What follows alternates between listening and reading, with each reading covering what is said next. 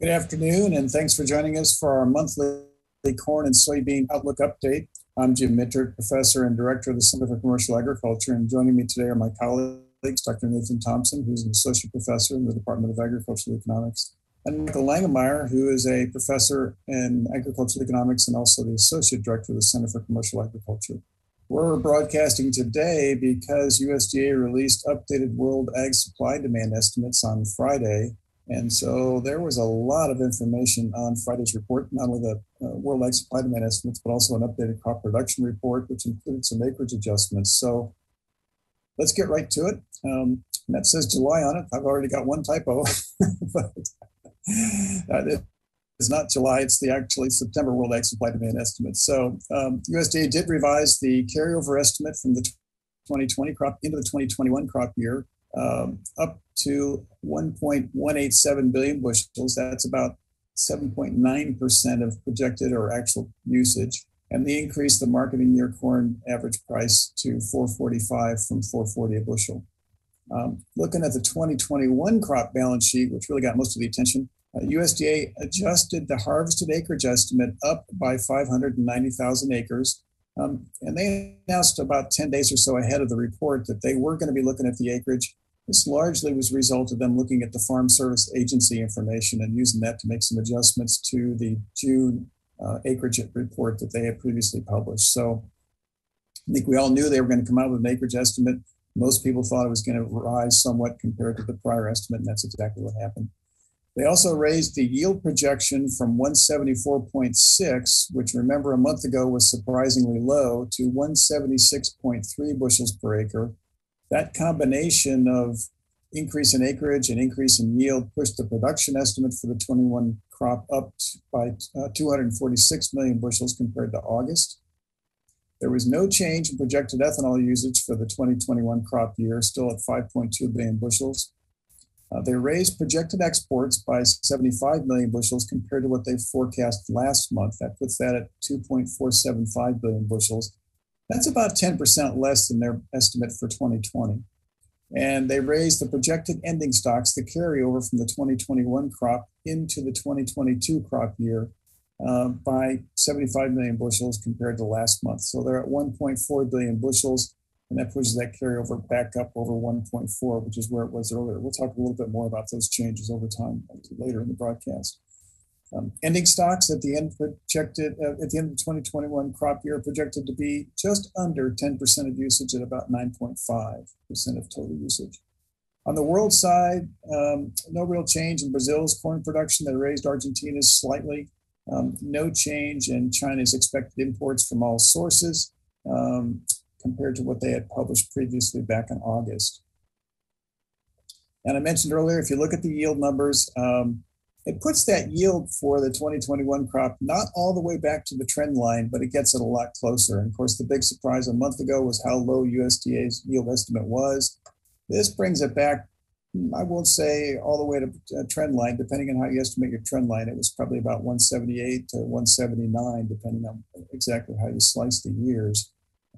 So we're still below trend, but certainly a better, higher, stronger yield estimate than what we saw last month. And Michael, I know you took a look at the individual state estimates. There were some big revisions on some of the individual states. What were some of those? Yeah, there were some revisions both in the Eastern Corn Belt and the Northern Plains. For example, Indiana was 3 bushels higher than the previous estimate, but more importantly, from a production standpoint, some of the states that were really low, in particular Minnesota, were some pretty large increases. Now the yield is expected to be 174 in Minnesota. Certainly still less than last year, but that's a pretty sizable improvement compared to a month ago. Also, North Dakota was adjusted upward, as well as Iowa, and so you can see why with these state estimates, you can see why there was an increase in the U.S. estimate.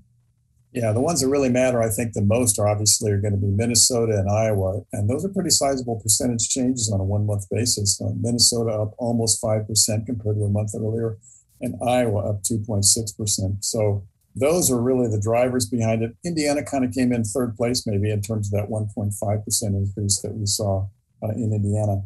And if you look at the drought monitor, and compare that to when we did our last webinar, which coincides with more or less the release of USDA's August WASDE report, you can kind of see what was going on. So I've split this into a couple of different slides here. The first one looks at the August 10th drought monitor versus September 7th, the most recent drought monitor. And it looks kind of at that western part of the Corn Belt. And you can see some improvement as you look at North Dakota. There's still a lot of dryness up there, but it's a better situation than it was in August. Same story with respect to South Dakota. And even as you get down to Kansas, things looked a little better in September than they did in August. When you flip forward and then look at the kind of the north central part of the Corn Belt, you really see some change as indicated by USDA with respect to Minnesota and Iowa. And notice in particular that southern half of Minnesota, how the red pretty much disappears on the September 7th drought monitor. Same story with respect to Iowa, the red really disappears. And even some of the more dry conditions in the brown areas actually dissipated during that course of the time. As you look at Indiana, maybe the interesting thing about Indiana is we actually got a little bit drier here, at least in our part of the Eastern Corn Belt here in Indiana. And I think the question mark there is going to be what impact that might have on soybean production coming out of Indiana. But in general, there was enough moisture improvement from the August timeframe to the September timeframe to give us some improvement in those yield estimates. And I always kind of look at the drought monitor as kind of a lagging indicator because it moves kind of slowly. And I think as a lot of producers know, the timely rains that occurred late in the growing season were probably enough to have some impact on yield. If you look at total corn production, that combination of more acreage and better yield does give us an estimated crop size of 15 billion bushels. That would be the second largest on record. The only crop size larger than that would be back in the 2016 crop year at 15.15 billion bushels. So it's a relatively large crop, despite some of the weather problems we've had this year. And as you look at the ending stocks estimates that USDA has published, I mentioned earlier that they raised their estimate of the ending stocks coming out of the 2020 crop year into the 2021 crop year. You can see how those change dramatically as we move through the course of the crop year. Now, these last couple of reports have raised those ending stocks from the 2020 crop year into the 2021 crop year. So you can kind of see the slowdown that was taking place with respect to usage at the end of the 2020 crop year. And then when you take a look at their initial estimates for the 2021 crop year, notice the big gyration there, right? In July, they were estimating we'd carry over about 1.43 billion bushels from 2021 into 2022. Last month, with that surprisingly small yield number, that came down to 1.24 billion bushels. Now we're back up over 1.4 billion bushels of carryover from 21 into the 2022 crop year. I think that indicates how tough it is to forecast those ending stocks estimates, especially this early in the crop year. It's going to be interesting to see how that plays out as we go forward. If you look at that balance sheet change and look at the corn ending stocks as a percentage of usage, I mentioned earlier, the 2020 crop estimate ending stocks now at 7.9%. That's a little higher than it was earlier in the year. And then the 2021 estimate is now up to 9.5% of projected usage. That's about a 1 point increase compared to what they were looking at a month ago when it was projected at about 8.5%. So it's still relatively tight with respect to ending stocks. That still leaves us below that 10% mark that I think a lot of people in the marketplace like to look at. But I think the key point is it's been moving in the wrong direction as those ending stocks estimates relative to usage have been climbing here now for a bit. On the world side, a small increase from about 24% carryover to about 25%. I don't want to downplay that too much because a 1% move on world stock levels is significant, right? It's hard to move those world stock levels very far, very fast, but still not a huge increase with respect to world stock levels. And then when you start looking at exports and looking at what was going on with respect to U.S. exports in total versus exports to China, total corn exports, and this is based on the shipment data, the weekly shipment data from the Foreign Ag Service, up about 55% compared to the prior year. with the rise in exports to China really accounting for over 80% of the increase in exports we had in the 2020 crop year. Exports really slowed down over the summer, and maybe a little more than a lot of us were expecting, especially towards the tail end of the summer. You take a look at the upcoming crop year, the next marketing year purchases, I've taken a look at those as well and compared those to prior years. So in each case, we're looking at export commitments for the new crop year from the first week of the new crop marketing year. And if you look at the corn side, and we'll talk about the contrast here with soybeans a little later, things don't look too bad, right? Total export commitments up compared to 2020 at just short of 1 billion bushels versus 742 million bushels this time last year. Export commitments to China at 469 million bushels this year versus 347 at the same time last year. So some positive news there. And the question I think continues to be, what is China going to do with respect to corn imports? And so much of that is tied up with what's going to take place with respect to China's hog herd inventories. And of course, that brings us back to what's going on with African swine fever in China. There's also some political considerations in addition to that. So you've got a lot of factors going on there, but there's been a lot of reports lately that African swine fever has really come back in a big way in China. That could impact negatively their need for corn from the US. So it's going to be interesting to see how that plays out, whether or not we continue to have those export commitments to China remaining above what they were this time last year. I think there's a lot of question marks there with respect to what's going to take place on those corn exports to China. Michael, what's your take on that from an international perspective? I think you're exactly right. I think China is going to be the key player here, and if it looks like that African swine fever is a little bit stronger than it has been in the last year, that's certainly going to hurt. Not only exports from U.S. but also exports from other countries, and so that's something we'll have to definitely keep an eye on. And we're not going to get into this too much today, but that also creates some question marks with respect to what's going to happen to pork exports from the U.S. to China. A lot of uncertainty with that as well in terms of the Chinese trying to maintain their meat supplies domestically. On the ethanol front, no change this month compared to last month, 5.2 billion bushels. So USDA is still forecasting a modest rise and recovery in ethanol usage as we project out through the 2021 crop year. Keep in mind, I think sometimes those changes look kind of small, but actually you think about it, compared, for example, to the 2019 crop year, that's a pretty significant recovery. So it's going to be interesting to see if we're able to maintain that going forward. If you look at the ethanol margins, those production margins have been pretty good. This is based on the Iowa State data where they maintain kind of a simulation of the ethanol plant and estimate those margins above variable cost. And notice on the right-hand side, now this is data, the last observation is from the week before Labor Day, so we don't have last week's data yet, but still pretty positive outlook with respect to those margins. And really coming about because of the decline in corn prices that took place towards the end of the month there that really kind of helped improve those margins.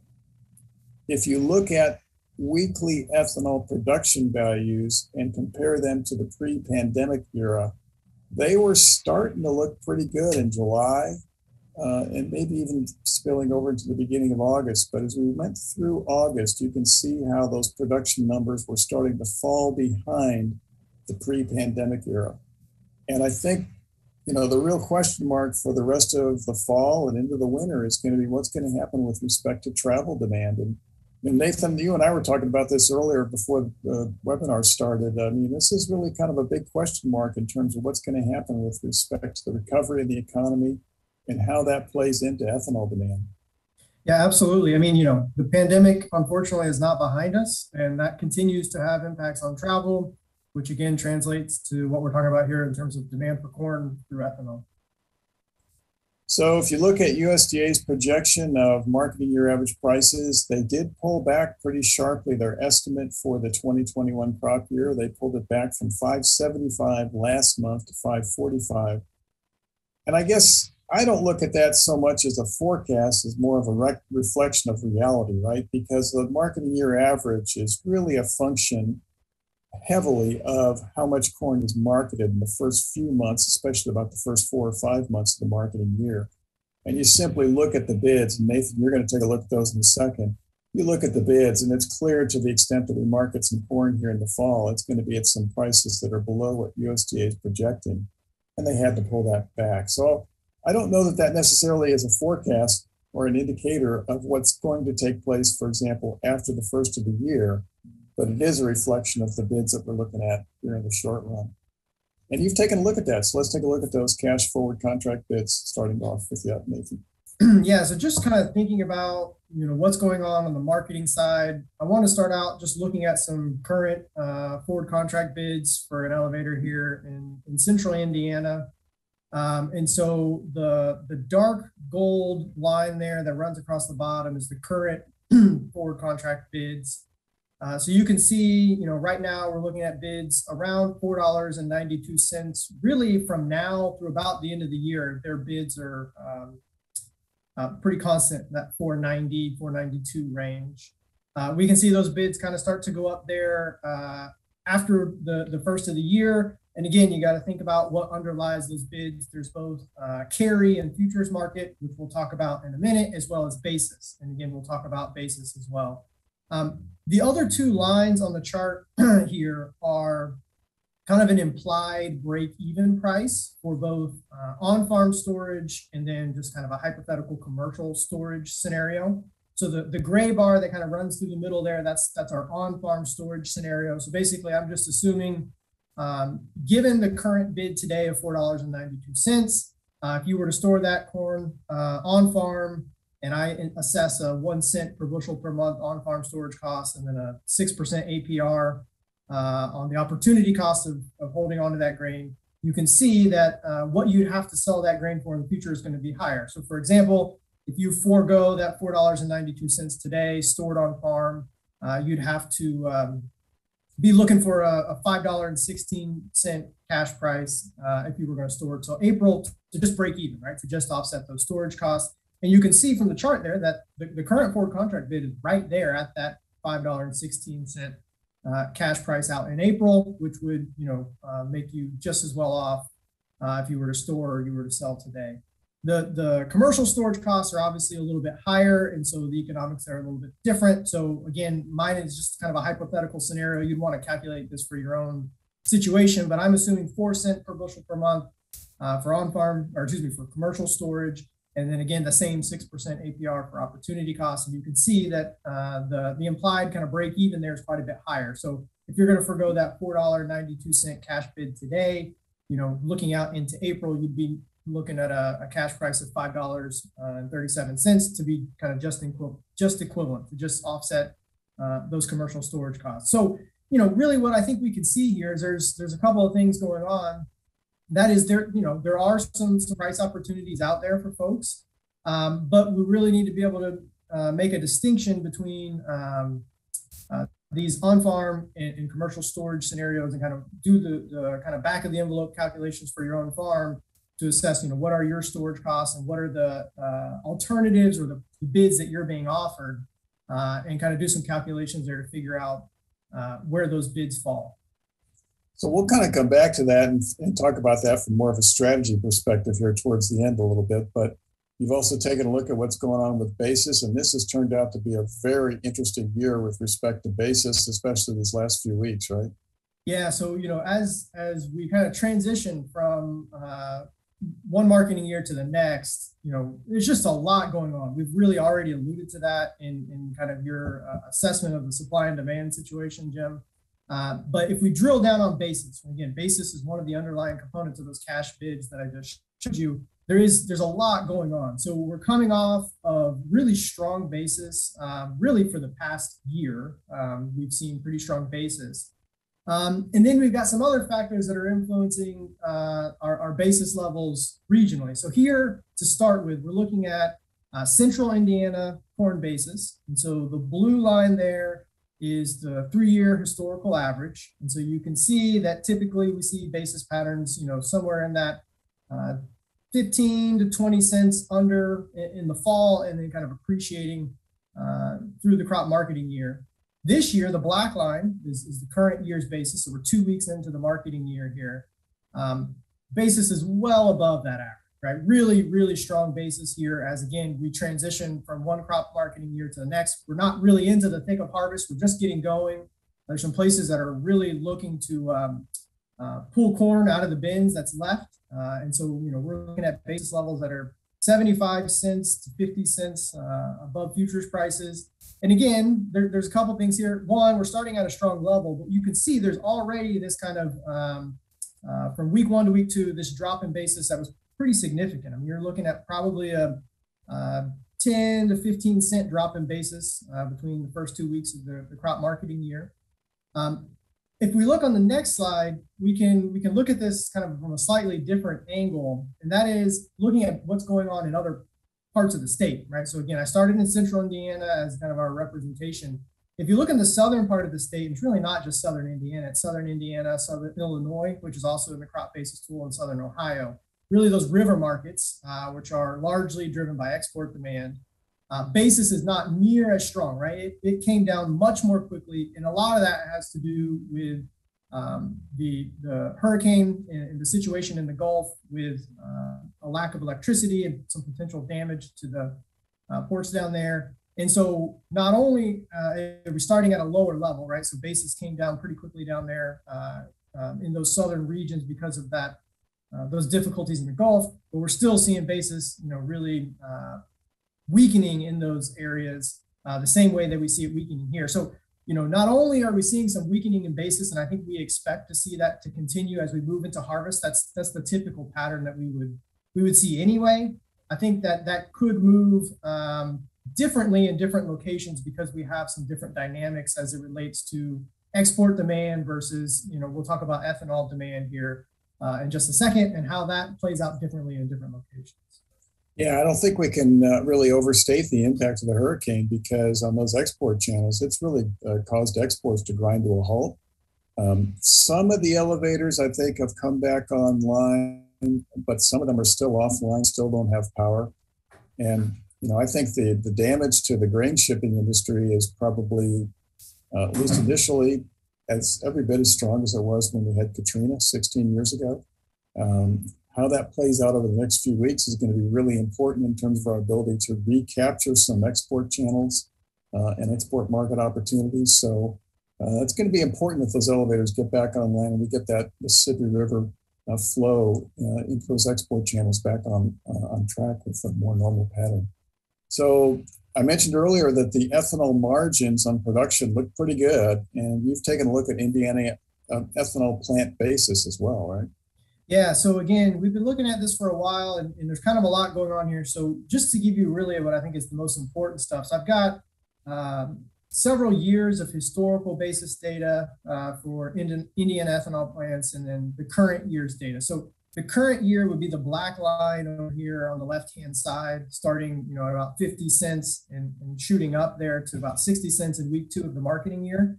So really what I want to point out there is you can see the purple line is last year, so the 2020-2021 crop marketing year. We ended the year with really strong basis. You can see that on the right-hand side of the chart. We're just carrying that over at the beginning of this crop marketing year with strong ethanol plant basis here in Indiana. If you look at some of those other lines and maybe just try to take an average through the middle of them, right, we're easily, 30, 40, 50 cents above what I would say is average for this time of the year.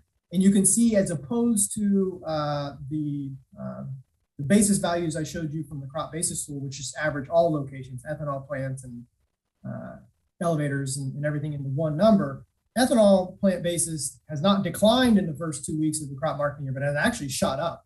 And again, there's a number of reasons that may have happened in terms of, again, ethanol plants having continued need for corn and really, pretty tight carryover from one crop marketing year to the next. And so they may be bidding those prices up to kind of pull that corn out of the bins. Also, as Jim just showed, we've had relatively good margins at the ethanol plants. And so they really can bid pretty competitively for that corn.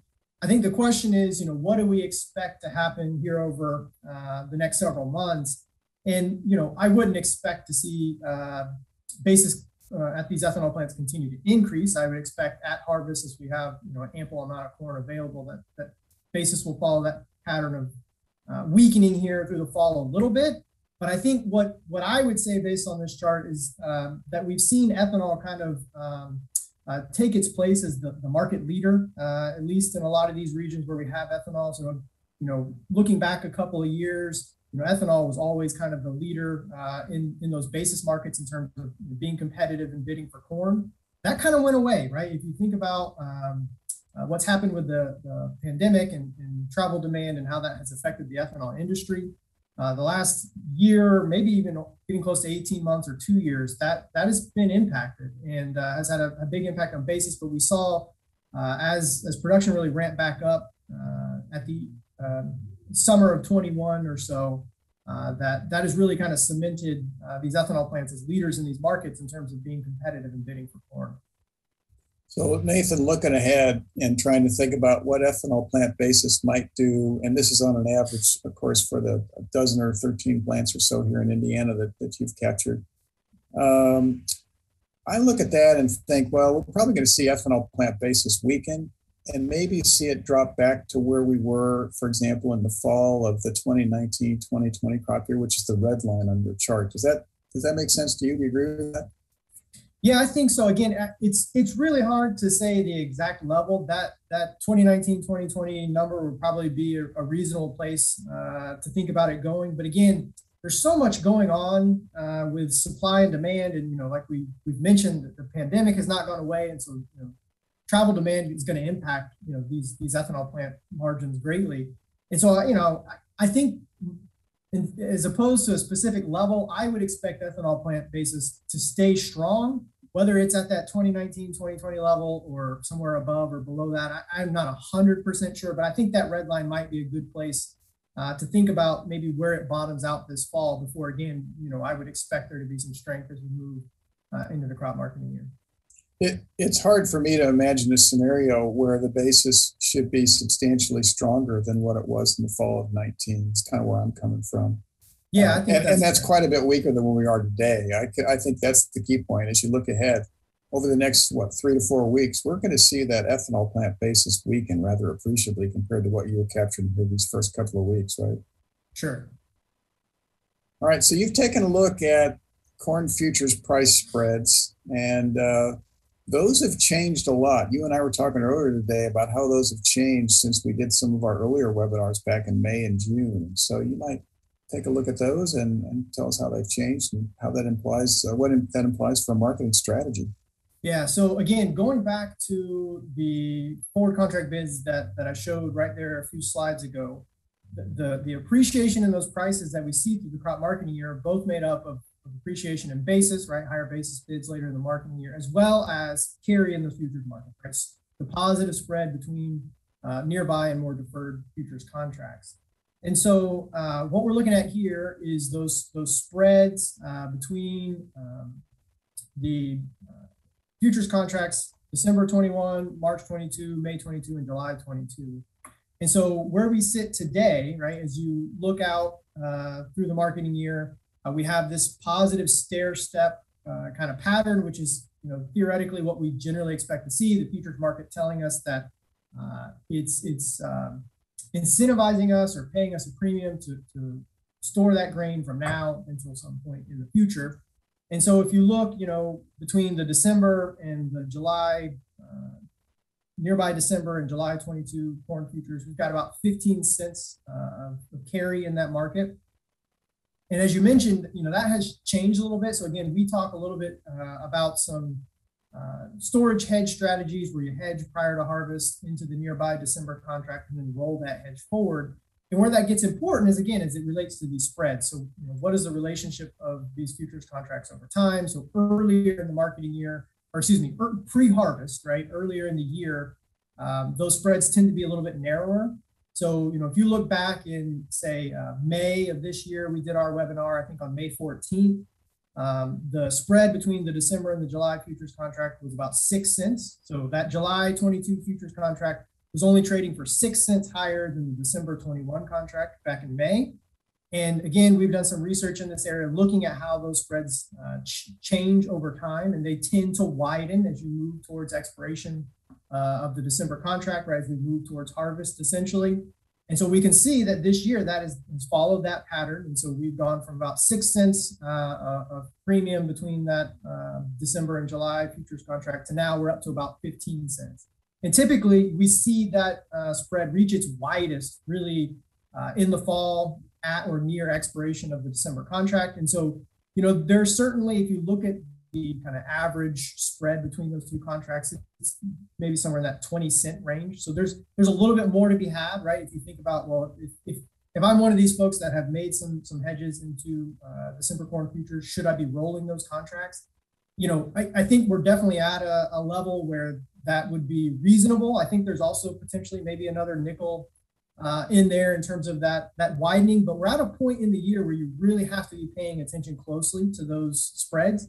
Because again, there's a lot of fundamentals affecting these markets, and that could go either way. Typically, we would expect it to widen maybe just a little bit more here over the next 4 to 6 weeks. But you really want to stay on top of that, because we're at a point where, again, you've picked up easily a dime, and if you roll that hedge forward, you would lock in that spread as part of the gain in the futures contract.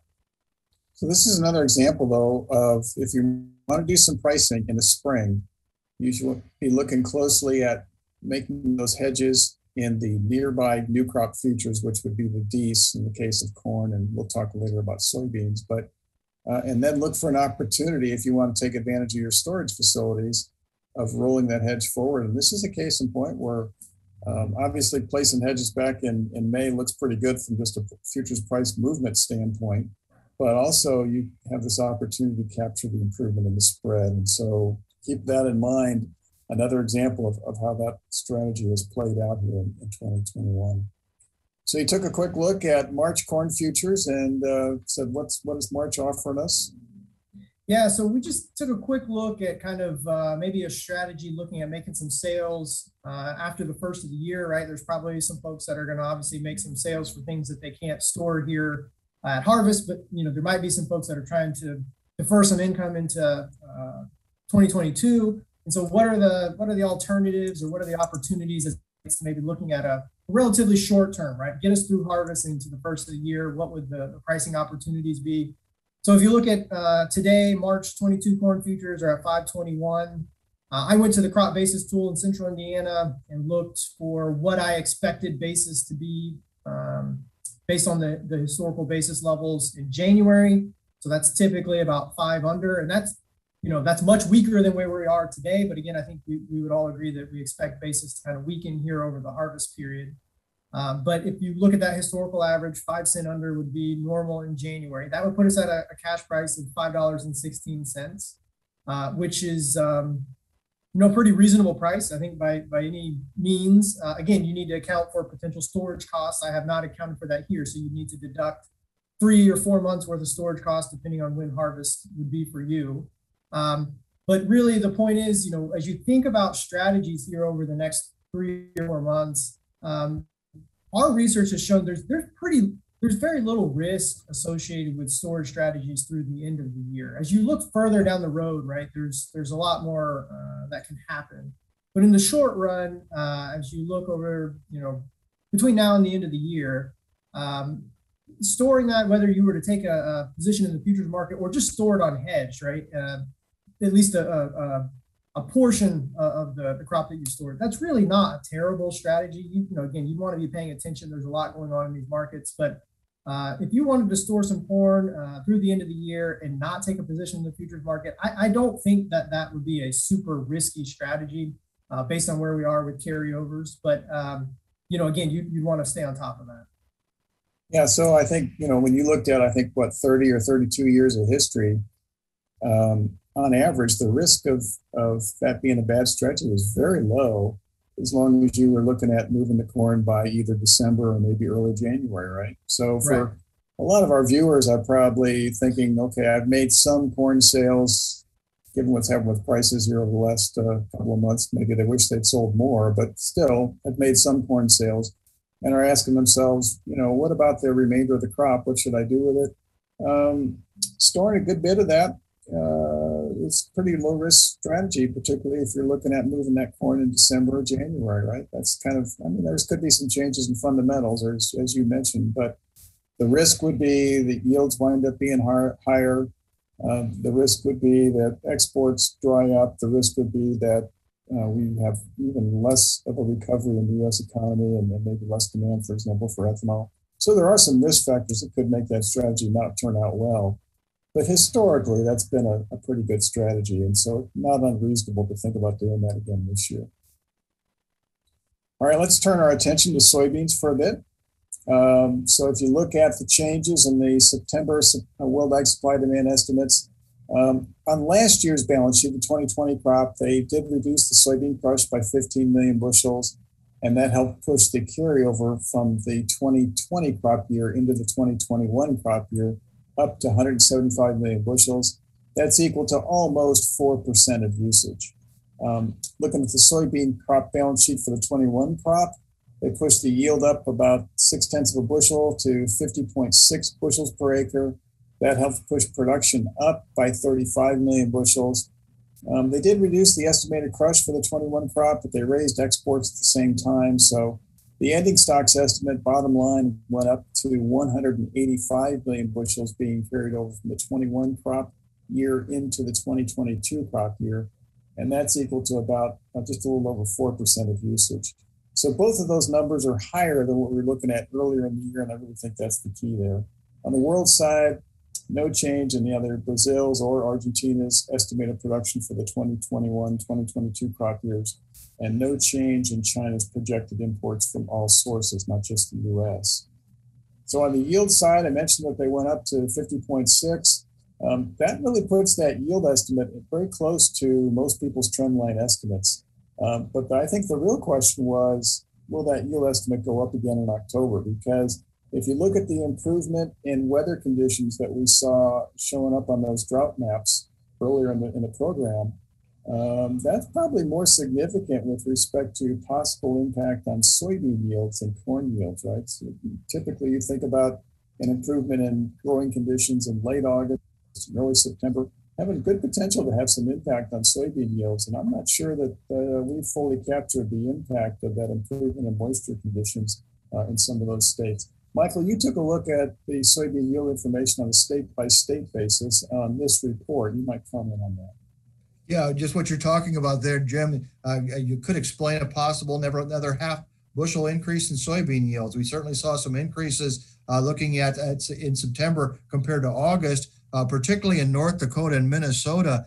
The increase in Minnesota was extremely large, at 9.3% higher yield estimate in September compared to August, but also Iowa was up 1.7%. So you're seeing some states with some pretty large production, North Dakota, Minnesota, and Iowa, that saw some fairly large increases, in September compared to August. And so if we see further increases, based on the improved crop conditions we saw in the last 2 or 3 weeks, that could push that yield closer to 51. Yeah, looking at the yield map, I guess where you would expect to see possible further increases would be in those key northern states, as you mentioned. Although, you look at the increase in Minnesota, that was pretty substantial from August to September, so maybe they've already got it built in. On the downside, here in the Eastern Corn Belt, the one that maybe is at a little bit of risk is Indiana, as we've gotten drier. We're not in a severe drought, but it has been pretty dry in a good bit of Indiana, so that could pull us back a little bit. And then, as USDA pointed out on their report, at this stage, it was too early to gauge the impact of the hurricane on yields in the south. And so we could see some pullback down there. And so that's kind of the wild card at this point. USDA is currently projecting the Indiana soybean yield to be a record at 60 bushel. And just a point of reference here, the crop conditions in 16 and 18 were actually better than what they are this year for soybeans in Indiana. And so that 60 could be a little optimistic. Yeah, so this next slide maybe shows why you and I were talking about the possibility of yields going up, right? Yeah, definitely. You can see in the last 2 or 3 weeks that red line, which is the 2021 for the U.S., is higher. Even though 21 is pretty low compared to some of the other years, we have seen that improvement in the last 2 or 3 weeks. And that's why we think that there could even be more potential for that U.S. soybean yield to increase. Yeah, we're probably at the point now where weather conditions from this point forward might not make much difference, but where we're really talking about is have we captured the improvement that took place in some of these locations really the last 2 or 3 weeks, maybe the last 4 weeks. So if you look at soybean production, a little like corn, this is the second largest crop on record, right? I projected at 4.37 billion bushels, just slightly below the 2018 crop, which was at 4.43 billion bushels. So that small improvement in yield did push us up and put us in second place with respect to total production. Soybean exports this summer were very, very slow. We mentioned that, I think, last month. That continued to be the case here over these last few weeks. If you look at the export numbers for the 2020 crop, I think maybe the interesting thing is that 58% of 2020 soybean crop exports went to one country, namely China. That just illustrates how important Chinese demand for U.S. soybeans is to the total demand for soybeans coming out of the U.S. If you look at the numbers for the upcoming crop year, this picture looks different than what we saw for corn earlier. If you look at, remember for corn, the total export commitments to all destinations for the 2021 crop was larger than in 2020. It's the opposite in soybeans. If you look at the export commitments to China for soybeans versus last year, they're smaller. That's the opposite of what we saw in corn. So the export picture on soybeans looks a little more perilous, I guess, compared to the corn export projections. And if you look at it from a number standpoint, to all destinations, those 2021 crop export commitments are down about 35% compared to this time last year. And China alone accounts for almost, not quite 60% of that decline. So that just illustrates again how important what happens in China is to our total demand picture for soybeans in the export channels. If you look at the ending stocks forecast for the 2020 crop, of course, they collapsed earlier in the year, and we got them down to 120 million bushels there in that February, March, April timeframe. And then since then, USDA has kind of gradually been bumping those up. And a lot of that has been because of soft exports. I think I mentioned earlier that the change this month was largely because USDA reduced the crush estimate, the domestic crush estimate. But bottom line, instead of 120 million bushel carryover, which was essentially pipeline supplies, we wound up, according to the USDA on the September report, carrying over 175 million bushels of soybeans from the 2020 crop into the 2021 crop year. That's still a small number, but it's a big change relative to that 120 we were talking about earlier in the year.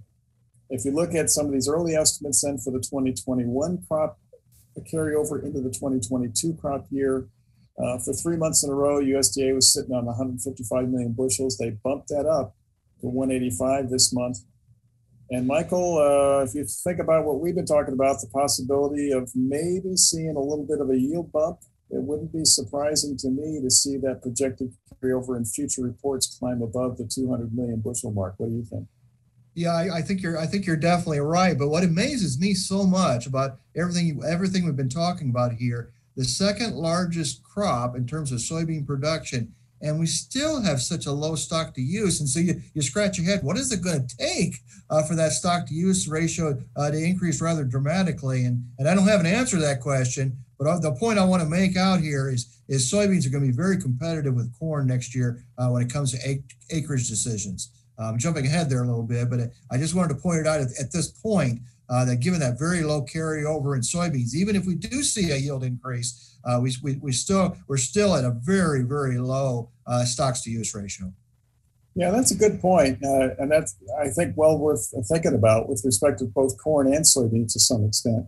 Large production numbers and still relatively tight carryovers. So that's indicative of what's taking place from a world demand standpoint. Ending stocks, just to reiterate, 2020 crop, 30.9% carryover into 2021, and then roughly the same, with a 4.2% carried over from 21 into 22, depending on how things turn out with respect to those yields. I wouldn't be surprised to see that bump up a little bit. On the world side, a little like corn, those estimates came up about 1%. So we're at 26% world carryover on a stock to use ratio basis compared to 25% a month ago. USDA did pull back their national average cash soybean price estimate to $12.90 from $13.70. So that's an 80-cent drop in 1 month. That's a big move. But again, a little like corn, was really reflective of what's taking place in the marketplace and the fact that we tend to sell such a large portion of the crop these first 4 or 5 months of the marketing year. And so it's really more of a reflection of reality than it is necessarily a forecast. Nathan, you've taken a look at basis on the soybean side as well.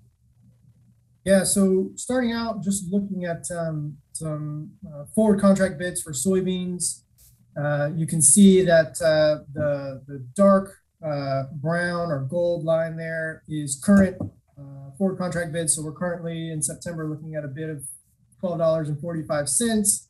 And as you move, again, the elevator that I was looking at only had bids through February. They were looking at a February bid of in the ballpark of $12.94.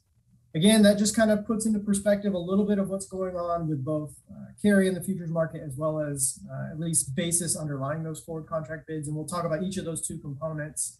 But before I move on, I also want to point out again, I've kind of set this up with both an on-farm storage and a commercial storage scenario. So again, the gray line and the light gold bar or line represent those kind of implied break even, right? So if you're going to forgo the $12.45 today, how much would you have to sell for in the future to just kind of offset those on-farm or commercial storage costs? And again, you can see it's interesting if you look further out into the crop marketing year, those bids are currently covering on-farm storage costs, at least the way that I've assumed them. And if you look really far out into February, you know, that cash bid is almost covering my assumptions on commercial storage costs. So you know, there's definitely carry in the market. There's definitely some optimism as it relates to kind of the trends and basis as we move forward. But you know, this is really just kind of a framework for thinking about your storage decisions as far as what's currently being offered here at harvest, your costs might be, and again, you want to calculate that for your farm, and then what's going on in terms of fundamentals here as it relates to both carry and futures markets and basis. So if we jump forward to the basis side of things, it's different in terms of what we saw for corn, but some of the same factors are driving that. So again, I'm starting out with soybean basis in central Indiana. And again, you can see that black line, the current year's soybean basis in central Indiana, started out relatively strong. Again, we're coming off of a strong basis year in 2020, 2021, but a pretty big drop, even bigger than what we saw for corn in those first couple of weeks of the marketing year. And so again, as we kind of move into harvest, we expect to see basis decline. We saw a pretty strong decline there in those first couple of weeks. The other thing to kind of keep in mind here is, again, what's happening geographically, the differences geographically. So this is central Indiana. On the next slide, I have, again, southwest Indiana, which is really just a representation of what's happening kind of in those river markets, again, impacted by what's going on in those export markets. And so, again, we're just starting out with much weaker basis. And again, a lot of that derives from what happened in the Gulf with the hurricane and some of the backup that we've seen there as it relates to getting those exports out. And so those river markets not only have taken a hit in basis in the first couple of weeks, but really started out quite a bit weaker than what we saw in the northern part of the state, so to speak, or the central part of the state. And so, we got a lot to pay attention to as it relates to marketing, the same as what we said for corn. And soybeans is really the same idea, but maybe a little bit stronger hit in terms of what we've seen at basis really early on here in the marketing year. Yeah, Nathan, as you look at those basis values and, for Southwest Indiana, and you mentioned earlier, Southern Illinois, Southern Ohio, to see those levels hang in that average level of recent years, we're going to have to see those export markets kind of recover, right? Yeah, I mean, I would expect that to continue to decline. That's the normal pattern, but it's going to be below those historical years. unless we see some of that export demand come back, obviously get things opened up in the Gulf so we can even ship stuff if people even want it. And so it's just a lot of stuff's going to have to kind of recover in order to get those turned back around and towards that, average historical trend. Yeah, so it's going to be important to watch and pay attention to what's happening with respect to those elevators near the Gulf and that southern part of the Mississippi region. Because until they come back, those export channels are going to be plugged, and that's a problem for soybeans and corn. You've taken a look at the futures price spreads, and a little like corn, but actually even stronger than corn. The market's providing an incentive to think about storage, right? Right. And so this, like I said, when we looked at those forward contract bids for soybeans, right, further out into the year, we do see some relatively strong forward contract bids currently. And again, that's made up of both basis and the carry in the futures market. And so you can see here, again, we have this very kind of textbook step pattern here of the spread between futures contracts. Just for simplicity, I like to just look at all of it in one big chunk. So from November 21 soybeans to July 22, we're looking at positive 24-cent carry, meaning that July 22 futures price is 24 cents higher than the November 21 price. Again, if you think about how that spread changes over time, similar to corn, it tends to widen as we move closer to expiration. Obviously, for soybeans, that's a month earlier than for corn, so that contract expires in November. So really, we're 6 or so weeks away from expiration of that contract. So we're really in that range where we would expect that to be at about its widest point. Historically, that spread, reaches its peak or its widest point in this time frame at about 25 to 30 cents. So we basically have reached that expectation if you're just building it based on what happens historically. And so again, like I said, for corn, I think that if you were somebody that was looking at a strategy where you were looking to roll that new crop November soybean hedge forward to a more distant futures contract, you would be in the range where you'd be wanting to think about doing that, or at least paying very close attention to what's going on day to day in these markets as not to lose that. Again, just for perspective, if you look back to May, when we did our May webinar, middle of the month of May, the new crop soybean futures structure was actually inverted, meaning that the November 21 soybeans futures price was trading higher than any of the 2022 soybean futures contracts. So obviously we've seen a big reversal there where it's no longer inverted and actually has positive carry of the market. So that's a pretty big turnaround. And again, is more of the structure we would expect to see in a normal year. And so, if you're a person that has either made some decisions or taken some positions on the board prior to harvest, you're wanting to be in that phase where you're thinking about rolling that forward and capturing this spread.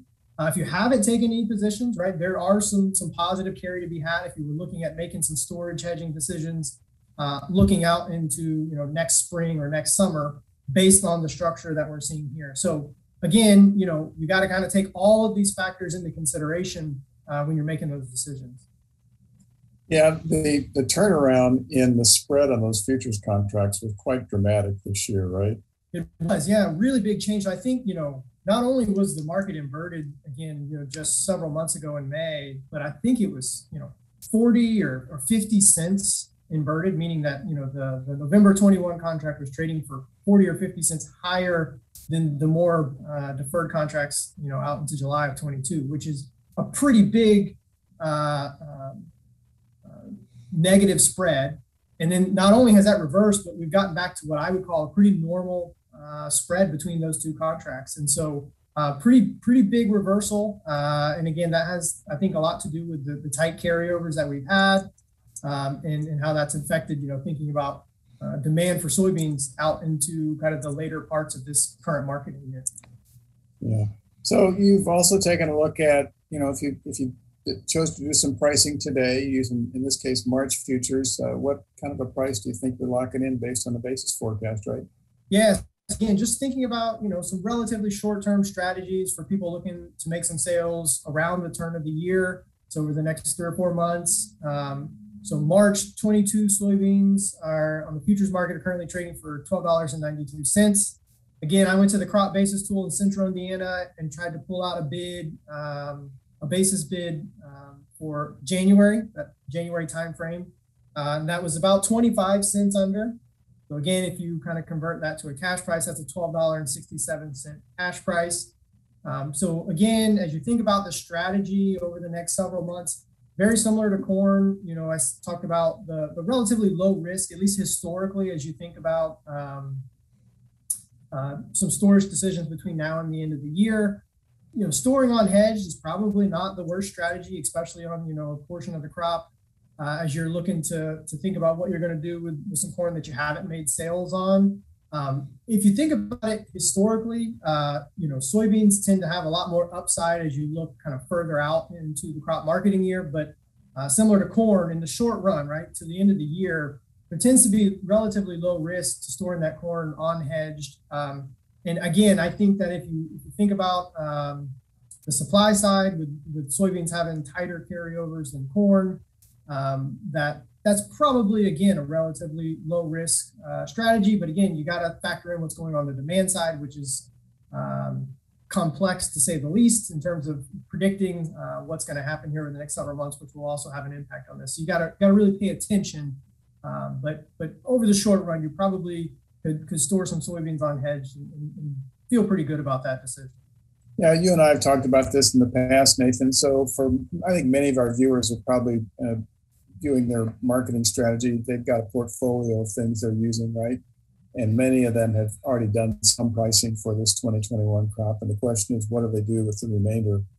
And our suggestion, I guess, is with respect to both corn and soybeans, depending on what percentage you've sold coming in, storing a significant portion of that crop until later in the fall is probably a relatively low risk strategy by historical standards. Now, admittedly, you know, there's some things going on in 2021 that we don't really have any history on with respect to COVID and African swine fever, et cetera. So there are some risk factors out there, but historically being able to store for the next several months has been a relatively low risk strategy, and it provides an opportunity, again, historically to capture an improvement in returns. And then if you go beyond that, recognize you are absorbing more risk.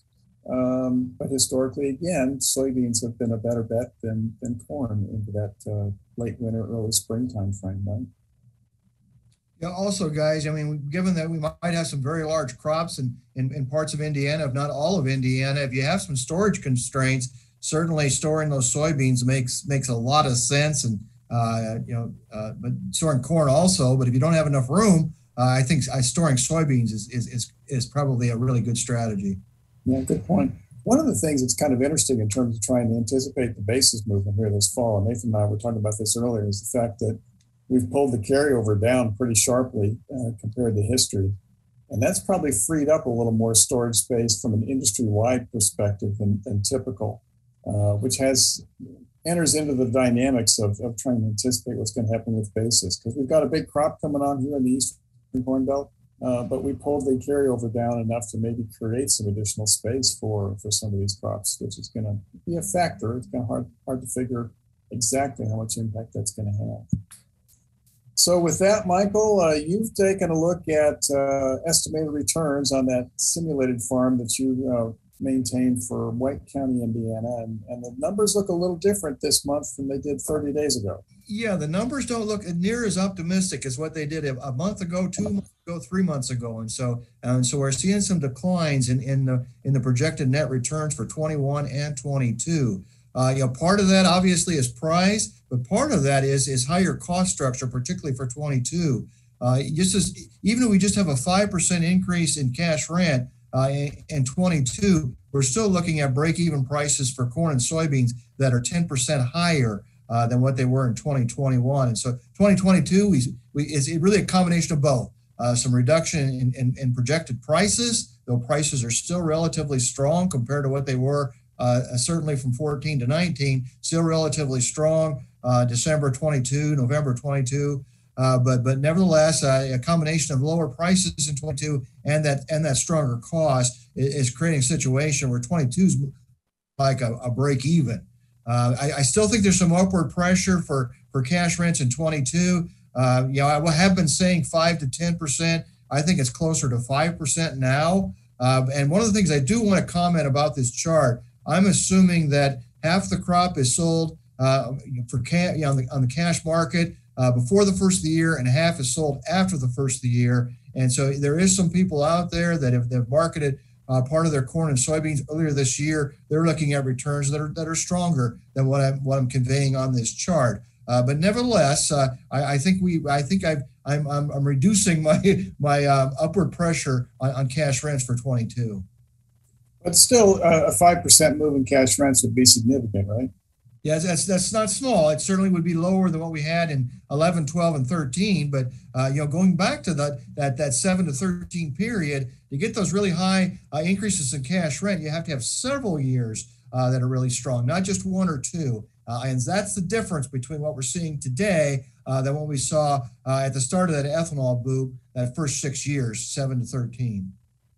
So you've also taken a look at updating some projections for net farm income, which really captures both enterprises, corn and soybeans, right? The reason I do this is net farm income is what is used to cover owner withdrawals for family living, to cover principal payments, and for expansion. And so we want to get some idea of how much money is available for those things. It tells a similar story, but this is accrual, and so it's slightly different. The average from 2007 to 2020 was $125 net farm income per acre. This is a corn soybean rotation, West Central Indiana. Keep that in mind. 2020 was right at that average, but stronger than what we saw from 14 to 19.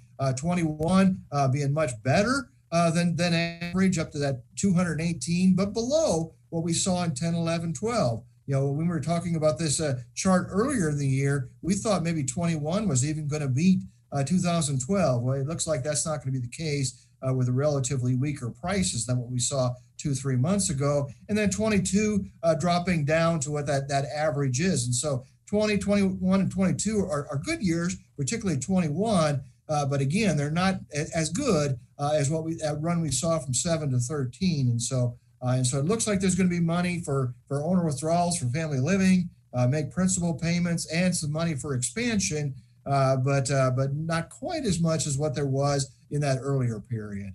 And so we're not talking about machinery investment in this presentation or in this webinar, but there's still enough money in 21 that you're going to see some people looking at making some machinery purchases this year. And obviously, the strong cash flow has impacted the land value market. We're seeing land values up significantly across the Corn Belt. So as you look at it, Michael, and thinking about this from kind of a longer term perspective, these are still pretty good income projections, right? Oh, definitely. Anytime you can hit that average from 2007 to 2020, that's a good period in agriculture, as a whole. And so anytime you can hit that $120, $125 per acre average, you've got some pretty good returns. So a little less optimistic than earlier, but still a pretty positive outlook. And it also does reflect kind of what you mentioned earlier. We picked this up on the Ag Economy Barometer surveys. People are worried about the rise in input cost, right? And you've shown the impact of that on these budgets, right? It's having an impact. Oh, it's definitely having an impact. And, rather than 2% that we've seen, for like the average for the last 10 years, with some of those years being higher than 2%, we're seeing something closer to 6, 7, 8% so far this year in terms of prices paid index. And as I indicated, when we do my 22 budgets, we're looking at break-even prices that are 10% higher.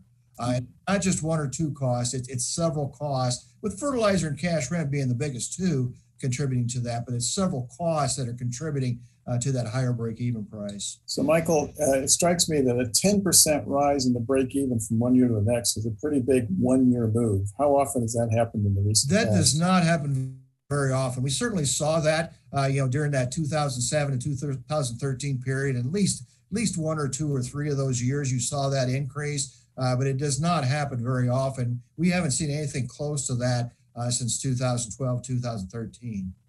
Okay. And then finally, you took a look at corn versus soybeans as people are trying to make those acreage decisions for the 2022 crop year. Yeah, this has been changing a little bit from month to month, as you might expect it to, and right now, corn and soybeans both look very competitive in 22, and that's why I made that comment earlier. We've got some strong corn prices, but we got to remember that corn break-even price also increased rather dramatically, and so soybeans are doing a good job hanging in there in terms of competing for acres in 22. All right, so that wraps up our discussion for this month's webinar. I want to encourage our viewers and listeners to think about tuning in for our next webinar, which is tentatively scheduled for Wednesday, October 13th. USDA is going to release updated world ag supply demand estimates on October 12th, and so we'll talk about those shortly after the reports come out and provide some updates and some new information with respect to marketing strategies. So the details for that will be available on our website, purdue.edu/commercial ag. And with that, I want to thank my colleagues, Dr. Nathan Thompson and Dr. Michael Langemeier, for joining us today. And on behalf of the Center for Commercial Agriculture, I'm Jim Mintert. Thanks for joining us.